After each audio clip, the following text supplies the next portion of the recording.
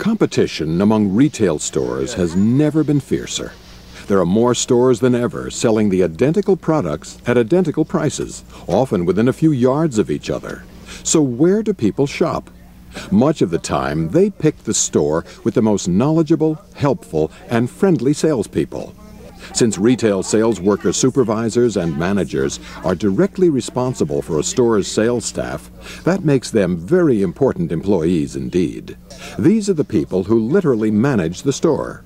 These managers are responsible for hiring, training, and, when necessary, firing salespeople. They make sure that the right merchandise has been ordered and that it is unpacked and placed on the shelves promptly.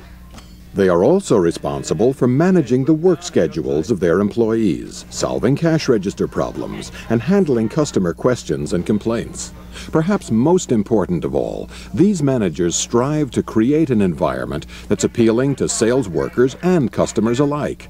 Salespeople who enjoy their jobs provide better and friendlier service, and that can give a store a competitive edge over all the other stores who sell the same merchandise.